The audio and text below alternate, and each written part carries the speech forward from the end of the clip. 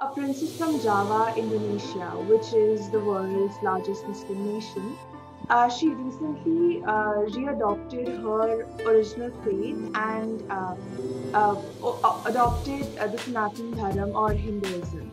And like this story from Indonesia, many people have in various different parts of the world who were not originally from this dharma have sort of adopted it as their own.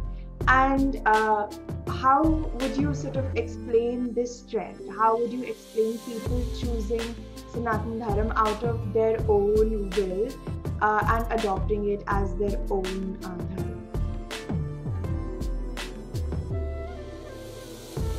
I really think that, dharmic paths and faiths are the future of religion and spirituality.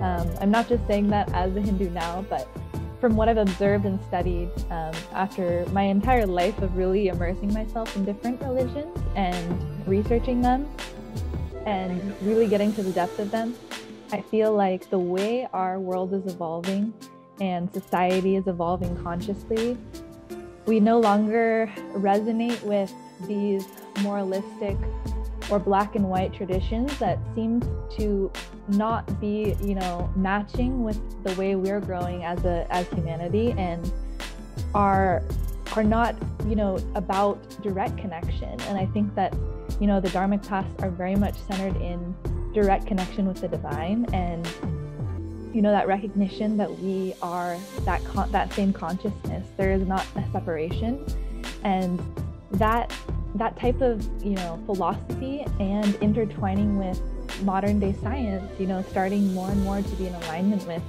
these same principles that have been explained in the Vedas for thousands and thousands of years, I think just gives a lot of credibility to the cosmic science of it. And as I'm sure most of us who live this faith understand, it's not really limited to the term of religion, but it's so much more than that, right?